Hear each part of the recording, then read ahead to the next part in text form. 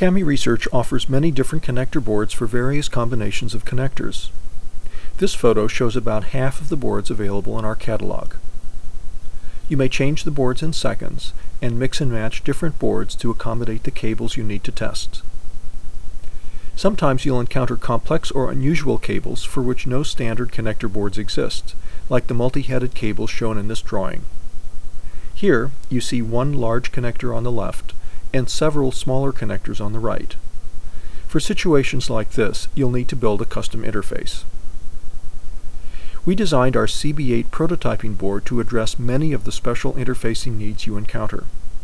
Each CB8 board set includes a kit of screws and standoffs, which you may use to mount connectors that have brackets or mounting holes.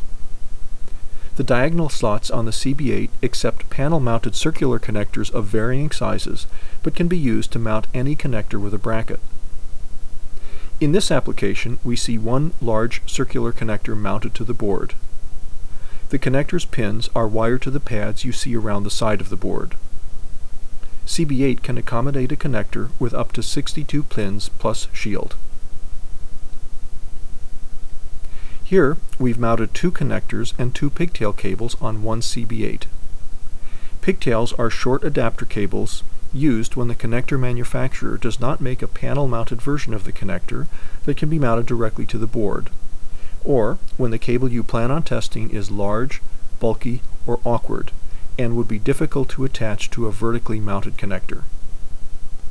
This complex pigtail cable includes several flying leads. You may mount several small connectors in close proximity, like this, using the smaller slots. In this photo, one CableEye user has developed a collection of pigtail cables for all of his company's unusual connectors. Using another approach, you may mount the mating connectors for your cable on a custom-built panel and then wire that panel directly to CableEye using 64-conductor flat cable, as shown in this photo. This particular panel requires 896 test points. Once you've created the hardware interface for your cable, you then need to set up the CableEye software to recognize the connectors and show them on the screen with the correct pin numbers. We'll discuss this process in the next clip.